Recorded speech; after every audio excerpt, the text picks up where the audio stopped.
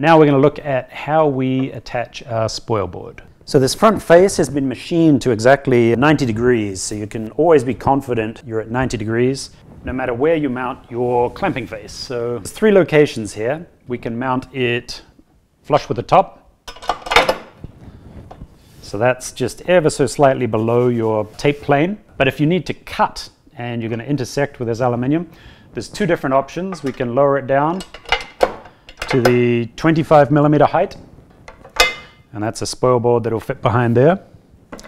Or we can go down one more to the 50 millimeter height, and we have a Spoilboard that'll fit there. The Spoilboards are made of nice MDF, 25 millimeter and 50 millimeter. We ship with 2 of each. They're user replaceable. You can make your own. We include the dimensions in the manual. The Spoilboard prevents your stock from chipping out as the cutter passes out the backside of the material. It also provides space for the cutter to travel without colliding with the aluminium body or clamping face. So you'll notice there's a gap behind our Spoilboard here. So I'm going to tension this with these little cams. You'll see how it comes out and applies pressure from behind the Spoilboard. So we can use the hex wrench here again. This is to accommodate various thicknesses of ply and the amount of pressure you want behind the object you're clamping on the front surface.